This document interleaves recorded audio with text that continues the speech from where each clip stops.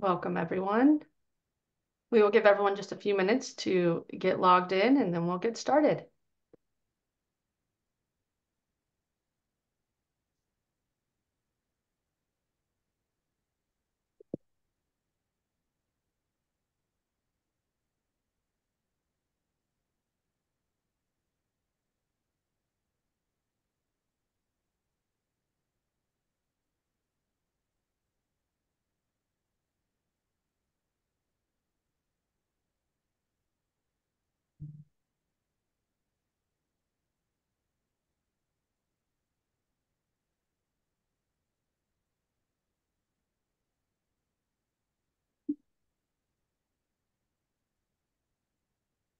Thank you all for joining. We're just giving everyone just another moment before we'll get started here. We have a packed agenda and a lot of excitement for this first session. Just a little housekeeping item. With the CE, we did get approval for CE, and we'll have CE for the remaining events here. For your CFP CE credit, there are two requirements. The first one is that you have to attend 50 minutes, 50 minutes of the presentation, and it is only for live attendance. And then the second thing is at the end of this presentation, we have a survey that it will ask for your CFP ID number or your CFP ID for you to submit that to get that CFP CE credit. So those two things, 50 minutes and submitting that number at the end when you have that survey pop up, those are the two requirements, and we will get that submitted for you. With that, I will pass it over to Justin and we'll get started. All right, great. Thank you, Taylor. Thanks, everybody, for joining us. We'll remind you about the CFP stuff at the end, hopefully. I'll try to remember.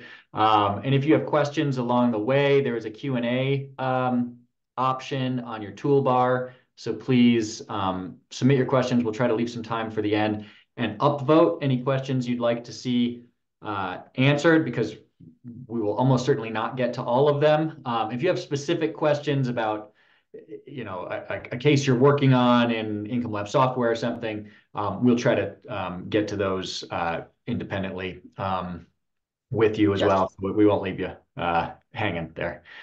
Justin, I'm going to hop in just 1 second. And this is recorded. We'll be sending out the recording, and you can register for all of our upcoming sessions on our website. We have all of the links and in the emails that we send out. So you can go to incomelab.io or incomelaboratory.com and go find the blog post, and we have the webinars listed there as well. So there you go. Perfect. All right, so welcome everyone to our first of 6 masterclasses on retirement income planning with Income Lab. In future sessions, we'll just jump right in, but since this is the first one, I want to just go over kind of the goals of this masterclass. And there's really two parts of the goals. Theory and practice. So we're going to spend a lot of time talking about kind of what retirement income planning is ideally in an advisor's practice and for a client, what it can actually do for them, the realities of the experiences that people have in retirement and income planning, ways that you can differentiate your practice through retirement income planning, and a lot more. And so the breakdown is it's kind of in 2 parts. So the first 3 sessions are really focused on the retirement income planning part of it, surrounding spending. So how much can someone spend? What might their experience look like? How to talk with clients about that question of what can I spend and what adjustments would I make? How to build it into your practice, building plans, monitoring plans, managing plans, and so on.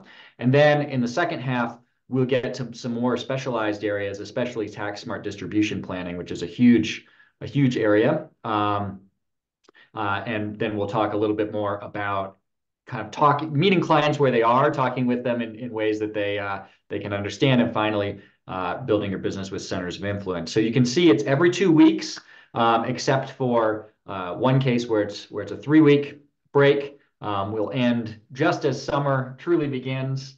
And really excited to have everybody on the journey with us. So I want to start out by welcoming my partner in crime here, my co-host of the masterclass, Jason Juhl. Jason Juhl is a partner and wealth advisor at Carson Group. And he's a big part of this masterclass because he really specializes on income planning, tax planning, and so on. I know Jason will tell us a little bit about his practice here in a second, but just to give you some of his accolades. Jason has his RICP and AIF designations, and he was named to Ford's Best in State Wealth Advisors list in 2022 and 2024. He's also a 2023 Advisor Hub Next Gen advisor to watch. And Jason has a lot of experience as an advisor. He's worked with lots of clients over the years. And what I love is kind of his real focus on the lives people really live in the real world and the experiences that they have and the effect that planning and working with clients has over time. So hopefully we'll get into a lot of that today and going forward. But Jason, would love it if you could take a second to just tell us a bit about yourself, why you became a financial advisor, why you're so passionate about income planning, and a bit about your practice. Absolutely, yeah. So 2006, 2007 was really my motivation, and why that date's relevant is, unfortunately, during that time, my parents were misguided by a financial advisor. And so, it cost them hundreds of thousands of dollars off their retirement, delayed their retirement by years. And so I embarked on this journey in the financial industry. And so since that time, I've worked with about 1,500 clients, three different firms, and ultimately seen kind of an array of advice and how advice is delivered. And so about 6 years ago, I changed my focus from helping anybody and everybody, whether they have $5,000 or $50 million, to focusing on those who are in or nearing retirement, that decumulation phase, which is ultimately going to tee us up really for the next couple months here as we embark on this six series journey. And so currently serve about 275 families and manage a little over 550 million assets under management.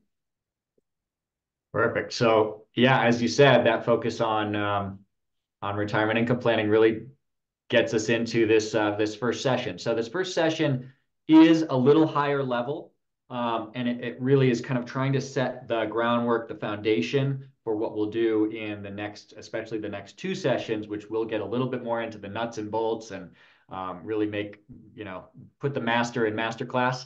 But we want to start by kind of setting up what retirement planning is all about and really why it's so hard, both for clients and advisors.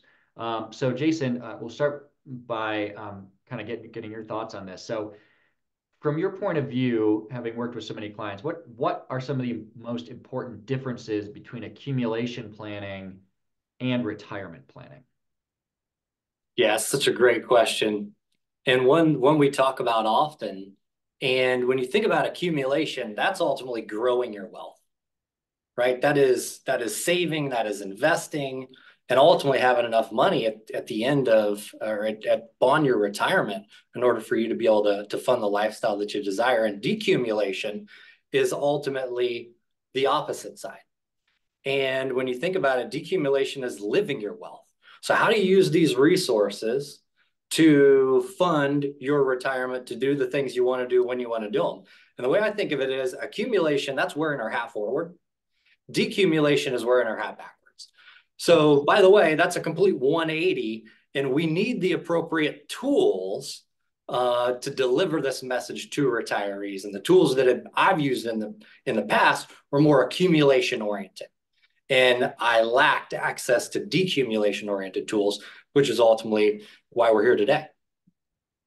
Yeah, the point about, you talked about growing your wealth versus living your wealth, hat forward versus hat backward. We're going to get more into this, but I hear so many stories of how hard it is for clients to make the shift. So why is it so hard for clients kind of psychologically to start living their wealth? Well, I think really there's a couple reasons. Number one, we have deeply rooted financial experiences and beliefs. And number two, inertia. So how are those two things related? Well, we graduate from college, quite possibly. We embark on our career. We start saving money. We start investing money. We start growing this nest egg with the idea of us living out retirement.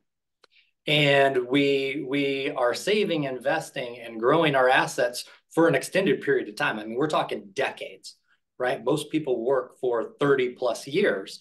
And so you have 30 years of deep-rooted experience in saving, investing, and making these sacrifices. And then you make it to the summit and you throw your hands in the air, and it's kind of the finish line, or what I like to call ultimately the next book in the series. And now we get to enjoy retirement, enjoy some of the fruits of our labor and those sacrifices. But the challenge is we've been saving and investing for 30 years.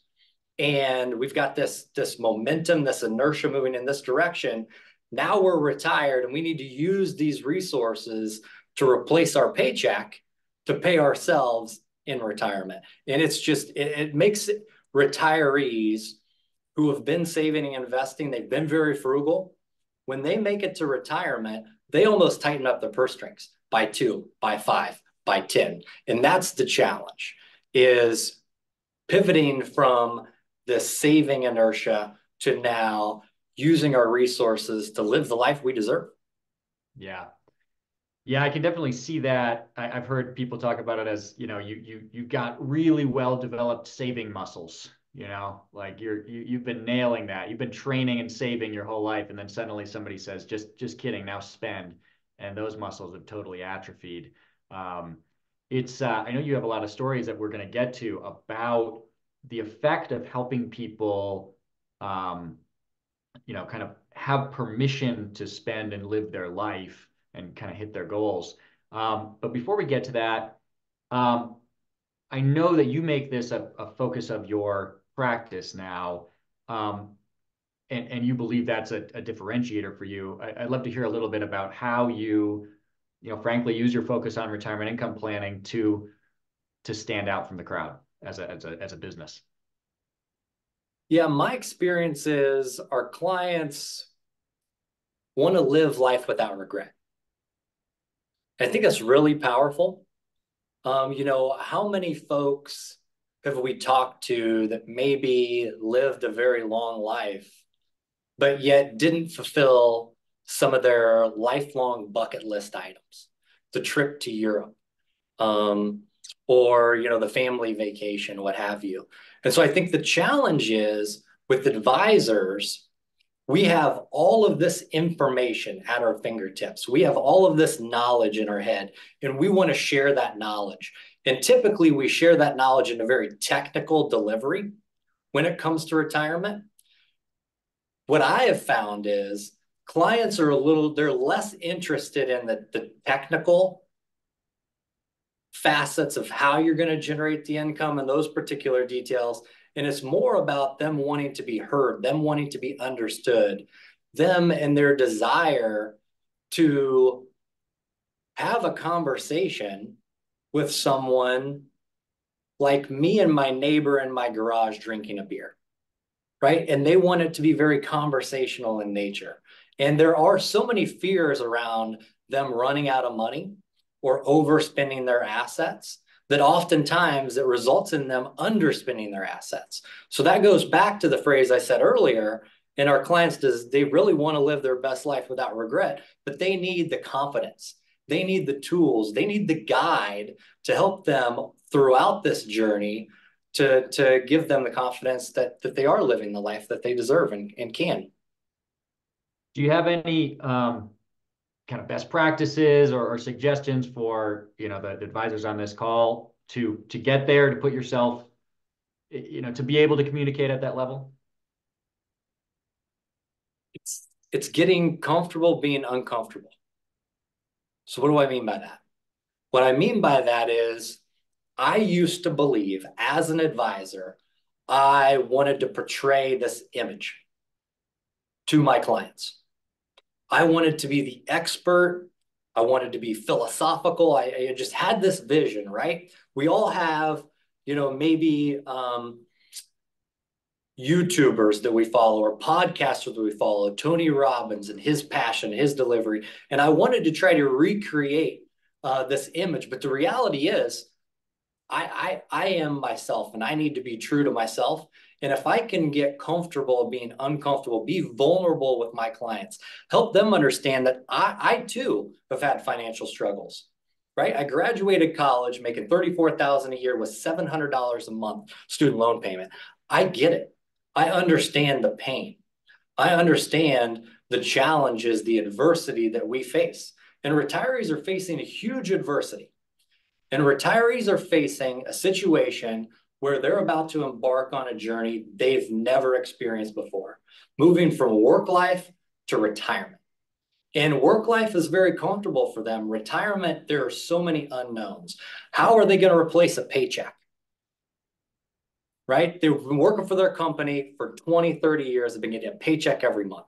That paycheck goes away. How are they going to replace their paycheck? When's the optimal Social Security election age? How do pensions come into play? And at the end of the day, based on market volatility, how's that going to impact their income?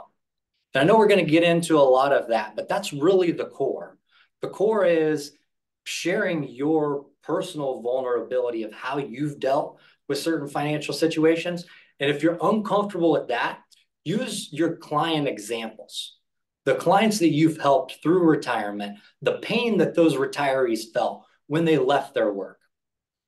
And now when they're in retirement, how it's very difficult from a financial standpoint and a psychological standpoint. So that vulnerability, I think, is really important. That's a great tip. Probably a great tip for life. So we're going to shift now to a little bit of our first kind of theory section here, which is going to guide us into the next part. So now we're going to talk about the shift that you made kind of from a more accumulation-based way to do retirement planning into something that, you know, kind of meets clients more where they are around what you've already mentioned a lot of this, you know, what can I spend? How would things change and so on. So, you know, as we start that, you know, kind of I don't know, received wisdom on how to do retirement planning. The main way most people do it is with this thing called probability of success, which is a way to score a financial plan, here specifically a retirement plan. So we'll start with a silent poll. If you use probability of success, you know, maybe jot these down on a piece of paper in front of you. What probability of success do you target when you're developing a new retirement plan at retirement? So all of the participants, answer that to yourselves. And then imagine there's a market downturn and you're refreshing that plan, rerunning it, and the probability of success level is going down. You know, maybe it's down by 10, 20, 30, 40 points. During that downturn, when do you think your clients would start to get worried? And possibly a different number, when would you start to get worried for your clients? So just hold those answers and we'll get back to them.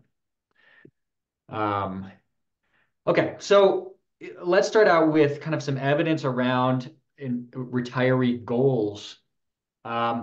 There's a lot of survey data on this. Also, you know, at this point, I've talked to, you know, probably thousands of financial advisors, definitely hundreds in depth, about their experiences with retirees, what their goals are, and so on. And they very consistently line up this way, that the most important goals when people visualize retirement, you can kind of sum it up in live the best life I can.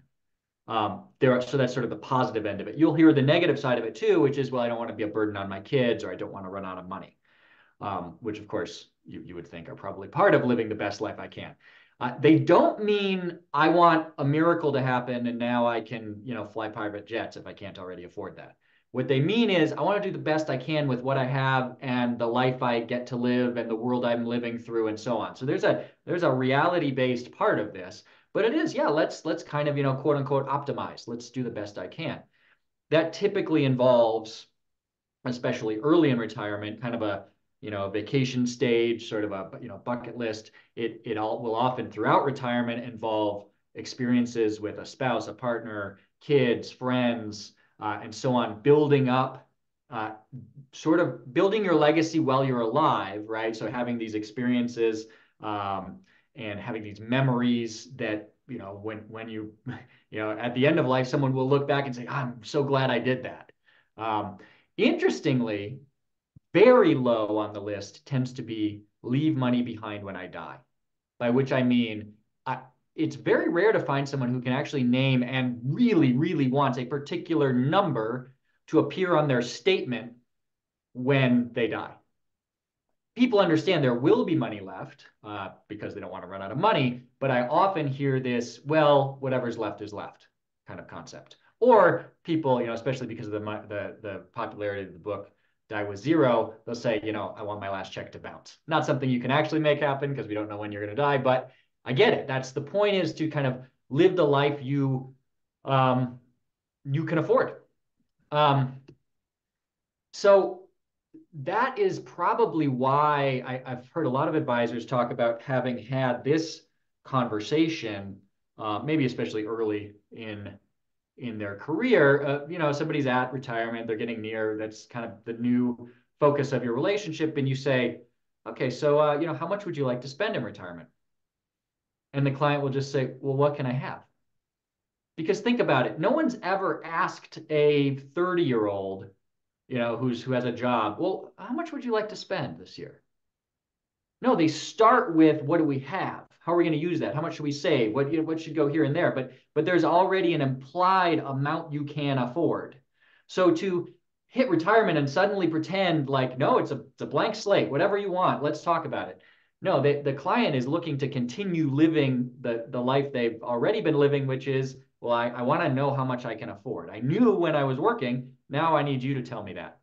And so that's why one of the key places you can meet a client is in not asking how much you would like, but in saying, we need to work on figuring out how much you can afford.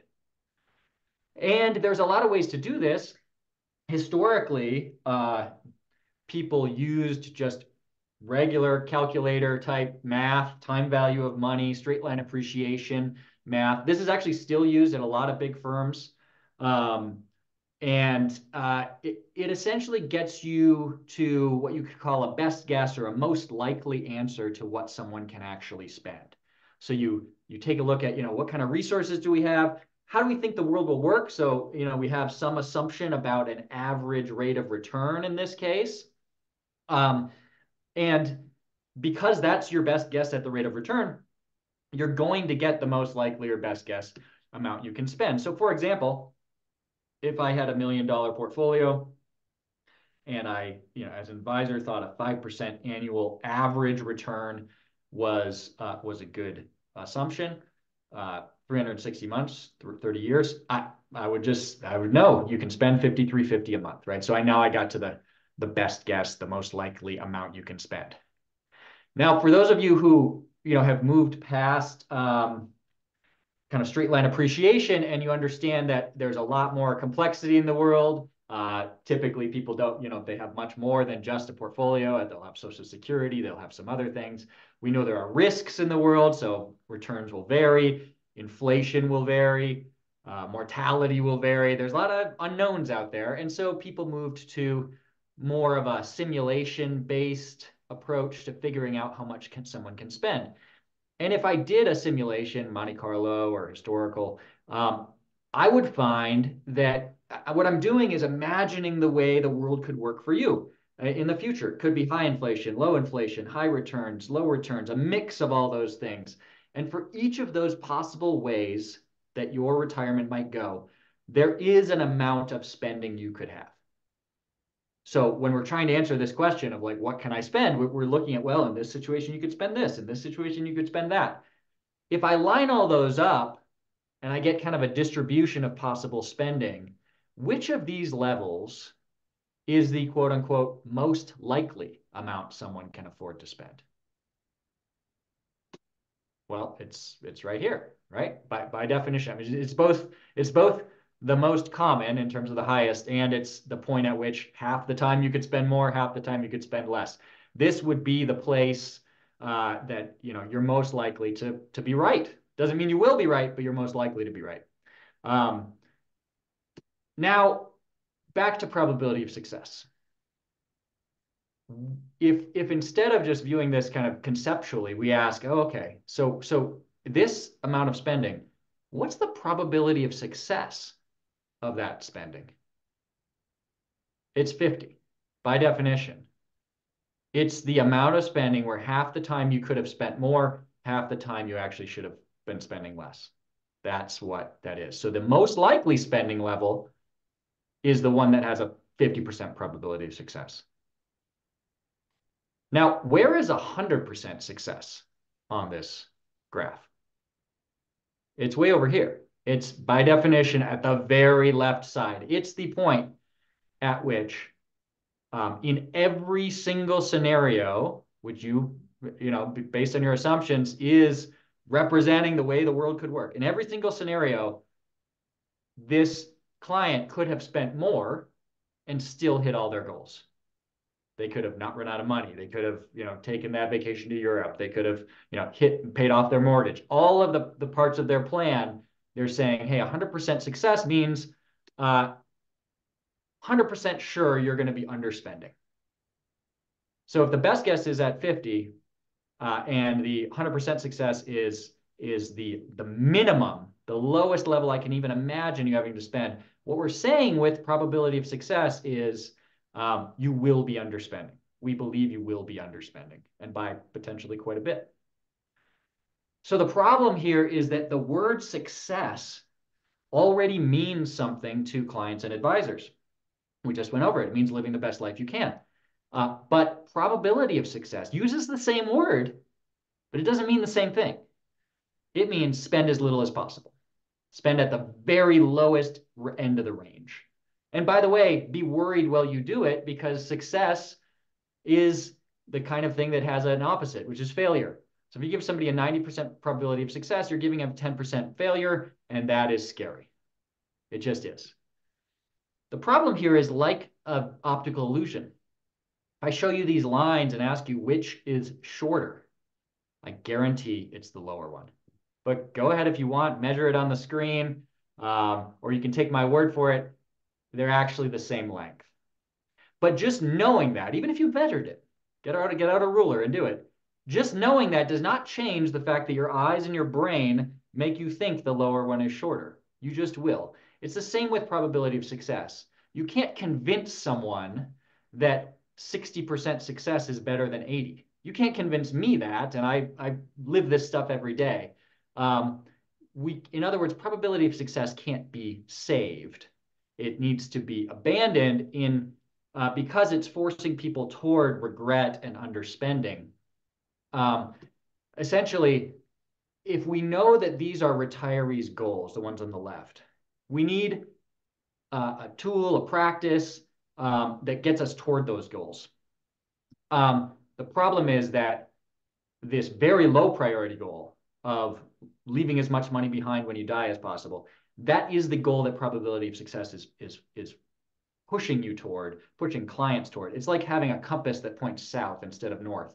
It's fooling us into thinking that, oh, we're trying to get toward what the client thinks of as success, but it's actually a completely different definition of success. And this is the point of why in retirement planning that's done with accumulation tools, you end up getting more toward the regret zone that Jason was talking about. So with that, let's get on to some conversation about that kind of what triggered you, Jason, to remove probability of success from your process with retirees, and kind of what made you think this was an important shift to make. Yeah, so there's a couple components there. The one thing that stands out is we live in a world of gamification, and we live in a world where we strive for success. And like you just said, Justin, when we're measuring probability of success and we score a client a 95, that same client, although a 95 is great, they've been trained in their mind since a very young age to score 100, to strive for A's. And so therefore, even when their score is a 95, and we even show them, we're going to leave behind this nest egg as a high probability, they're still striving for that 100%. Now, on the other side, where really what spurred me to take the guardrail approach and leverage Income Lab was working with a client in 2022. And, we all have those clients who have relatively sensitive plans. And this client was absolutely pursuing their retirement dreams, which we encouraged. And pursuit of those retirement dreams does have to do with the retirement smile, right? Where you're spending more money up front early in your retirement. Later in your years, when maybe your health isn't as good and you're in your 80s, you'll have a lull, and then you'll have that health event potentially at the end of life. Well, this client was in the early phase of retirement, and ultimately their score went from a 90 down into the low 70s. And so that caused a lot of pause. And although that wasn't jarring to me, to them, that was a failure. And immediately the client started to think, what do I need to do? What levers do I need to pull to adjust my score? And ultimately, we know that, markets typically recover. And, as long as we continue to be dynamic and monitor that plan, that score isn't necessarily a bad thing. But when you think about a person and how they monitor their success and measure their success, if a score declines, that's going to be a negative impact. And psychologically, that takes a huge toll. So that's where it made a lot of sense for me to evaluate other tools. And that's where ultimately where the guardrails came into play, which I know we're going to talk about.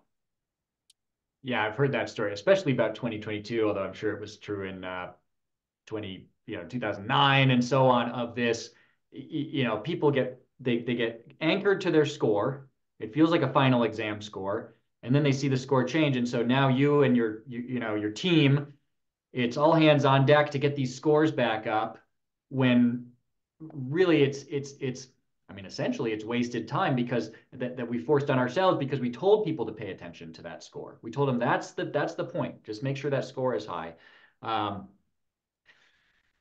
As you said, we'll kind of get to that, the how to change how we talk about things. But I want to return to just the first part of what we talked about in the last part, which was that survey data around what retirees want. You've had, as you said, over 1,000 clients in your career. Does that ring true to you? And how do clients typically talk about their hopes for retirement? 100%. What we strive for is for clients to kind of understand the phrase, I'm glad I did, versus I wish I would have. So what do I mean by that? Well, last year, at the tail end of last year, I actually had half a dozen clients purchase second homes. And so 3 of those clients were actually still in their working years. And just to level set, so I work with clients 5 years pre-retirement through end of life. So decumulation is at the top of mind. We are preaching decumulation, preaching the fact of income replacement of your paycheck in the most tax efficient way possible, so you can live the life that you dream. And so what are those dreams? Well, dreams in this case for these 6 individuals, just to own a second home. And the question was, can I afford that home? How do I pay for that home? What's the structure? Should I finance? Should I not finance? And ultimately, we're able to go through a series of exercises with Income Lab to flush out all those details. And ultimately, when it comes to retirement planning, there's a textbook answer. And that is accurate, but there's also a psychological answer in the client's mind. And so it's important to understand both. And how do we help our clients get more comfortable and move closer to the textbook answer? And in this case, it boiled down to, hey, you've done a great job saving up until this point. The future is bright. You have great confidence to know that this money's going to last you a lifetime. We've all had loved ones and friends that we've lost too soon. And unfortunately, we don't know that tomorrow is guaranteed. And with that front of mind, top of mind, That allows us to live in the present and pursue some of those goals today versus kicking the can down the road like many people do. Many of us have done that. We think, oh, I'll get to that. I'll accomplish that goal later when I have more time, when I have more money. This allows us for our clients to live in the moment and be present and enjoy the fruits of their labor. Yeah. Yeah. It's really interesting to think about. I mean, you've shared with me some of these stories, but people who are able to make that shift, and I think you've said it, kind of make the impact at the best time. Like if you ended up leaving money to your kids and you die in your 80s or 90s, they might get it in their 60s. Well, by that point, they're probably fine. It's kind of too late to make a big impact on their life. It's much better if they could get it in their 20s, 30s, or 40s, or maybe it's you're charitably inclined. I've been at some charity events and things, and I've seen that person, say $50,000, match $100,000. I mean, that's got to feel great, much better than, well, I know when I die, so, my executor will hand a check off to a charity. Those are the experiences. And then you've talked about this before, but the memory dividends that you then have of that experience, and it grows, and the community around you and so on. So I just think it's such a great way to think about retirement, as opposed to focusing on the negative side of it of, hey, let's just not run out of money. It's easy not to run out of money. Just don't spend anything. So let's talk a little bit about your practice, and when you kind of decided to get rid of probability of success and shift to this more, what can I spend framing. How did you make that transition, and what was it like? Well, Justin, I'm going to throw the script out the door here. And let's just address the elephant in the room. I had a lot of anxiety about making the shift. Here I've got a book of about 300 families. So I've got probability success plans that have already been built. And now I'm going to embark on a new process, a new journey. And so, like many of you, maybe I had a lot of hesitation. And that was around multiple things. Number one, how am I going to find the time, the capacity to build out all these other plans? And then number two, which is maybe even more important, and it's the initial step of how's this information going to be received?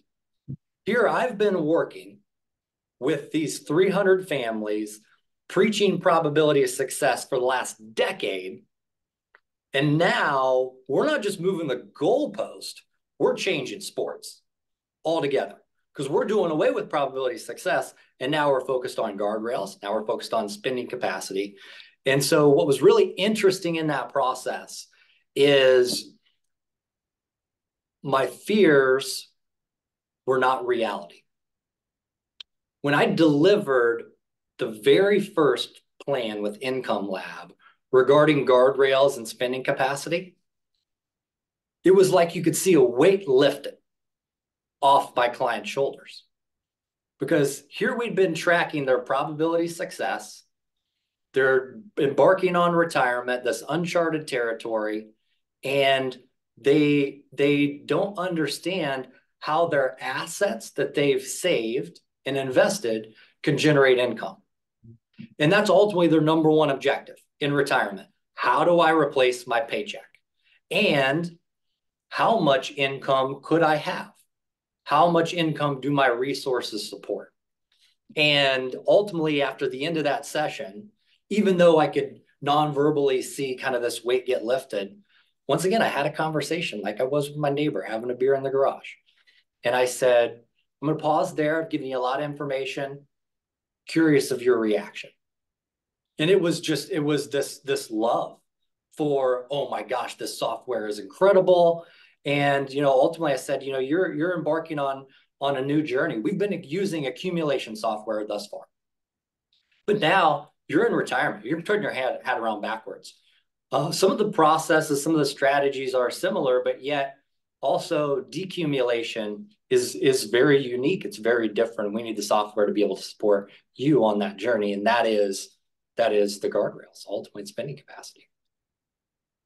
So you So your fear about how clients would take it was unfounded. It turned out they loved it. Um, just from a practice management standpoint, there was work to do to transition those clients. I'm assuming you didn't do it all at once. Um, what was that experience like? And on the other side, what changes are there in terms of scalability and work for your team now that those clients are more on a spending capacity and guardrails approach? Well, I'm not going to sugarcoat it. There's work.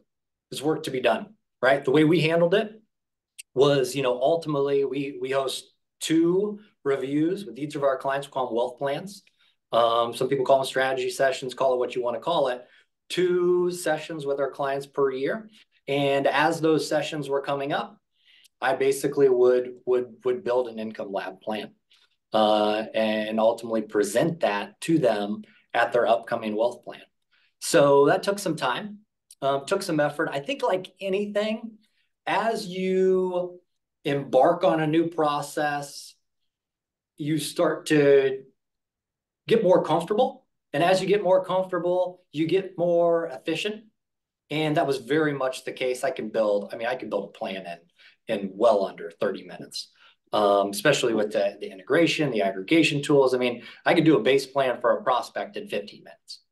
It's not like there's this huge time, but we all work with a lot of clients. And so there is this issue regarding time and efficiency, and it does take time. Now, what I will tell you is the scalability was an interesting discovery. What I mean by that is when I use probability success, similar to the client that I referenced earlier, 2022, we had a market downturn. Their score went from 90s to the low 70s. That involved a lot of conversations.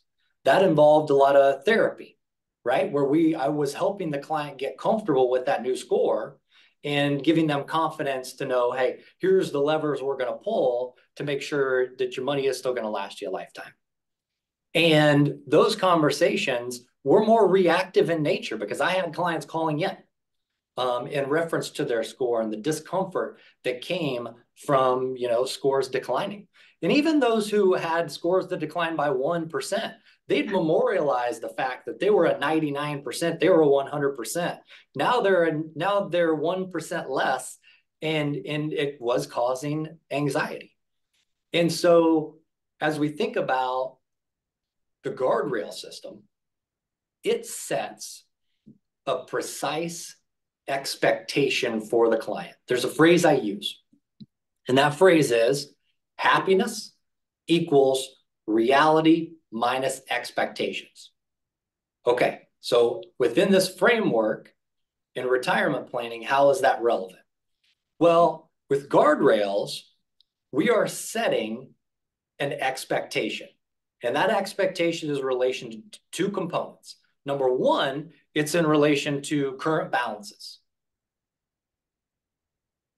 Clients want to understand the marriage between your balances, their balances in their account, and the influence on their income.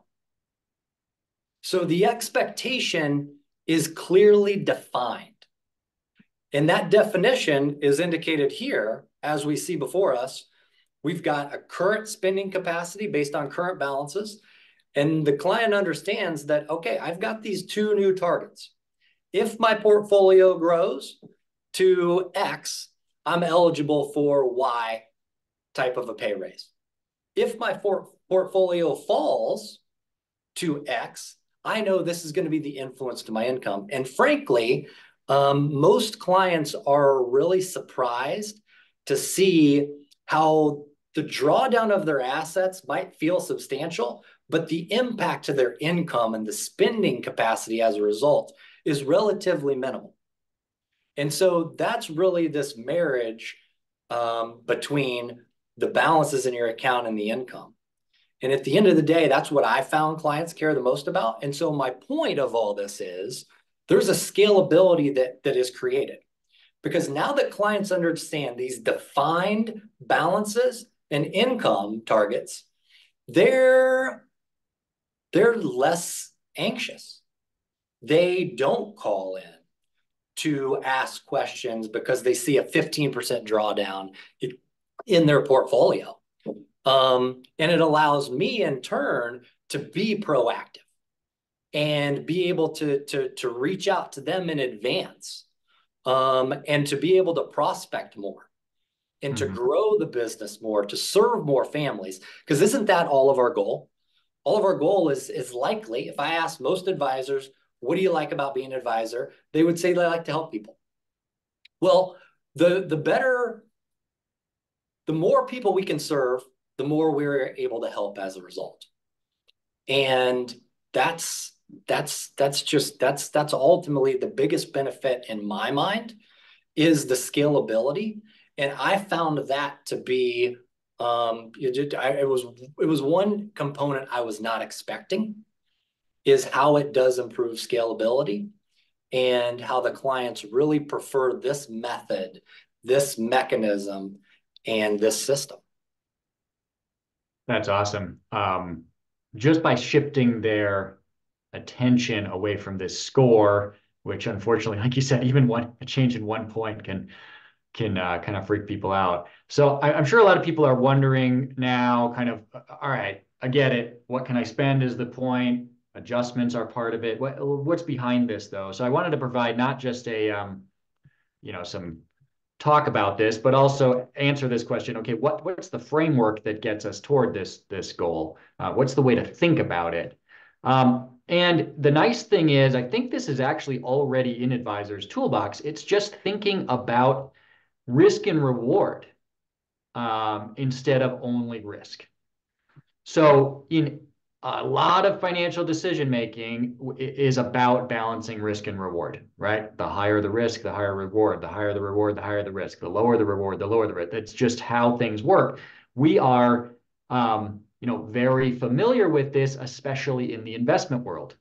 So I think most advisors have had the experience, or at least heard about the experience of people, kind of coming in with a 100% cash portfolio. And trying to help them understand, hey, we need to find the right balance for you that fits your needs, your goals, and your personality, which we call, risk tolerance. Maybe there's some risk capacity, right? But typically, almost no client is best served by being kind of at either end of this range, right? 100% cash, or as risky as you can find. Typically, it is about finding a balance. And so what we're talking about in figuring out what someone can spend and when they should adjust is the same exact thing. It's about balancing risk and reward, but in spending. So, should they be at the lowest spending level I could ever imagine them needing to have? Probably not. Should they be at the highest spending level, which if everything were amazing, this were, 1982, we were about to enter a huge bond and stock bull market for 20 years? No, probably neither one of these. It's probably about finding somewhere in the middle. As we said, there is a best guess or a most likely spending level. That doesn't necessarily mean that that's the best advice, because really, below that spending level is the underspending zone. Above that spending level is the overspending zone. People typically don't weigh these risks equally. They're more afraid of overspending than of underspending. And as in the example Jason was just going through, often it's nice to have a pay cut be much farther away from you to take a bigger adjustment in your account in order to actually have to take a pay cut. And so you may propose spending that is within the underspending zone. Kind of turning this on just horizontally, you'll notice that if you go back to your questions to that poll earlier, let's imagine, the situation Jason was talking about. You had a plan that was in the 90s, it moves down to the low 70s. Well, that client's anxiety and, Jason's team's work to get the plan back to 90, they're still completely in the underspending zone. This is not a 5-alarm fire. This is we're still actually underspending. Yeah. Have we gotten closer? Have we absorbed a little bit of our buffer? Sure. But there's no reason to feel anxious, to really get worried about here, or to make adjustments. If as time goes on, a particular spending level, maybe it's $10,000 a month, gets less and less risky, it's time to give people the good news of, hey, let's spend a bit more. If it's moving up, that's okay. We will monitor it and make sure that at some point we might make an adjustment, but it's not, even if it's nearing 50 here in probability of success, that's not important. We need to be into the overspending zone for that to matter. Of course, you're never going to be able to convince yourself or a client that 25% success is a good idea, right? Which is why, again, we were talking about there's the probability of success just needs to completely go away from this picture. And it's more about this. It's more about risk and reward, constantly managing that balance, managing the two risks in retirement, which are the risk of overspending, which we're all familiar with, and the risk of underspending, which is also the risk of regret. It's the risk that Jason's been talking about with so many clients. So as we get toward the end here, I want to talk a little bit, Jason, about how this approach translates with clients into permission to spend. Are there particular kind of things you say to clients that help them really embrace what they are, I think you said eligible for? I like that. And understand that, also, as you said, tomorrow is not guaranteed. So I'd love it if you could share a little bit about how you talk with clients and if you have a story or two about that. I do. I do want to acknowledge just kind of planning in general. When I think of financial planning, financial planning really gives our clients confidence that their future is bright, their financial future is bright, that the money's going to last them a lifetime. And in turn, what that allows them to do is it allows them to live in the present. It allows them to live for today in today, because we understand that tomorrow isn't guaranteed. And so that brings me to a story. And that story is a client of mine, a great friend, and unfortunately, he passed away in a golf cart accident. It was an unfortunate scenario. He was riding on the back of a golf cart where the golf clubs go. It wasn't late at night. They weren't doing any, they weren't doing any daring type things. And they're just driving down the campground and they hit a pothole. It lunged him forward. He hit his head on the top of the golf cart. He fell to the ground unconscious, never came back to life. So that speaks to life is short. Tomorrow is not guaranteed. What I loved about this client and love to this day and still talk to his family about to this day is that they made the most incredible memories together when he was alive. And our relationship was unique. And I have a unique relationship with a lot of my clients. We are able to talk very candidly. And so inevitably, we had a financial plan in place. We had all the checks and balances in place, and he would come up with some grandiose ideas, like taking his family, his entire family, family of 5, to Game 7 World Series Chicago Cubs. Love it. But I was concerned about the cost.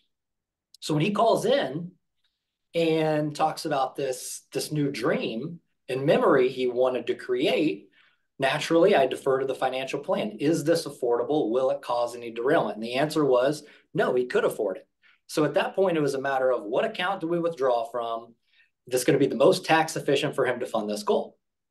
And so fortunately, he did fund that goal, as well as a Disney cruise, as well as buying that 5th wheel. And it so happens it was the very first weekend they set up the 5th wheel, that his entire family was there, that he passed away. But these memories created dividends. The time he spent with his family, taking them to the World Series, taking them to Disney, having this 5th wheel, these memories paid dividends. So even when he was alive, he would get together with his family. They'd be at the dinner table and they'd be rehashing their experiences together, their time together. And after he's passed, those conversations continue. Those memories continue to pay a dividend. And that's, in my mind, that's a legacy. That is a legacy that is going to far exceed and outlive our lifetime.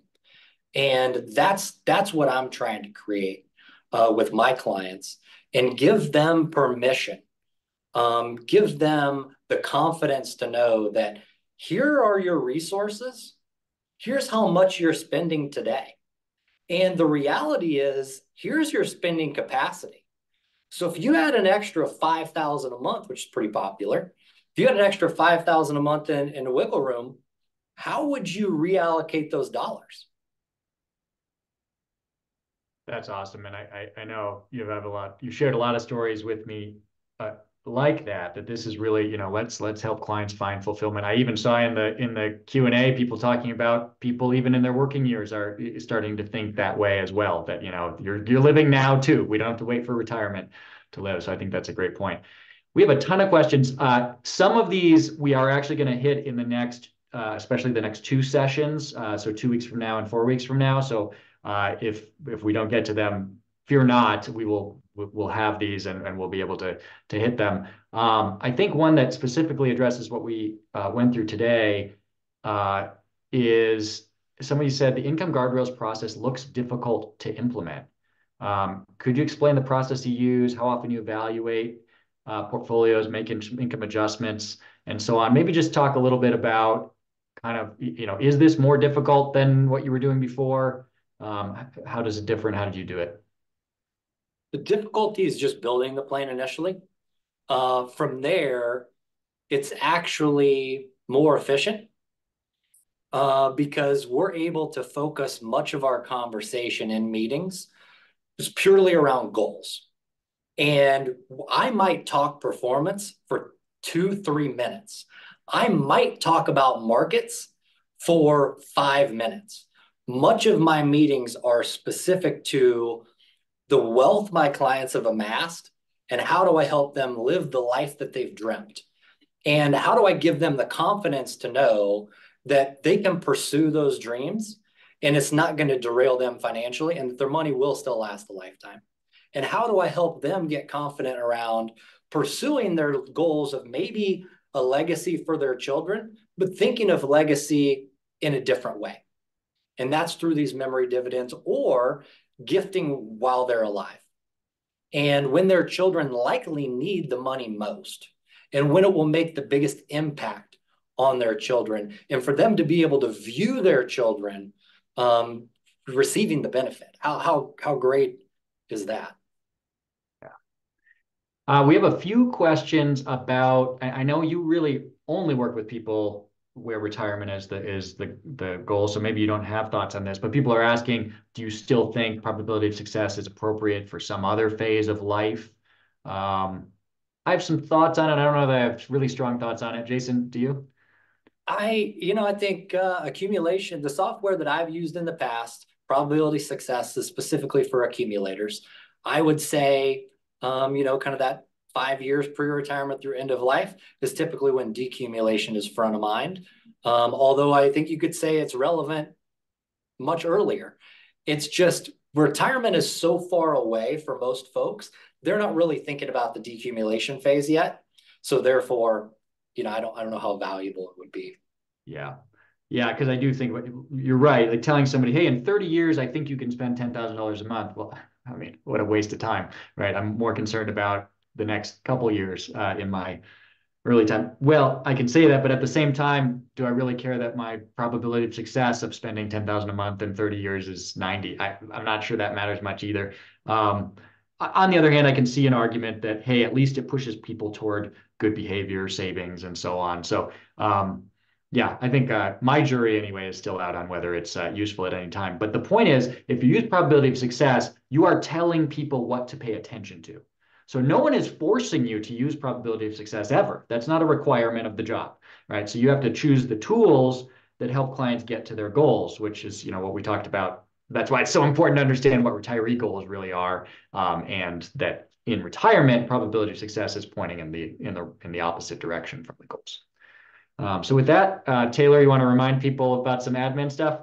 Yes, we do. For those who are looking for CFPCE as well, please make sure you fill out that survey and put your CFP ID in there and have attended at least 50 minutes. Those are the two requirements. We'll have that for each of our sessions going forward.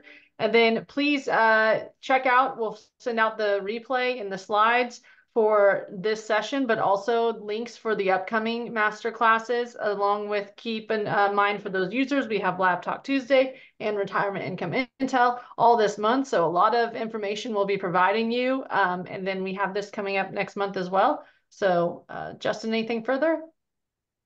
Hope to see you all in 2 weeks. We'll be diving much more deeply into the nuts and bolts of how to build income plans, what things matter, and the process around implementing this in a practice. So hope to see you all then.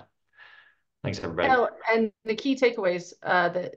Oh yeah, we'll be sending out some takeaways as well to attendees with your email address. Thank you. Thank you.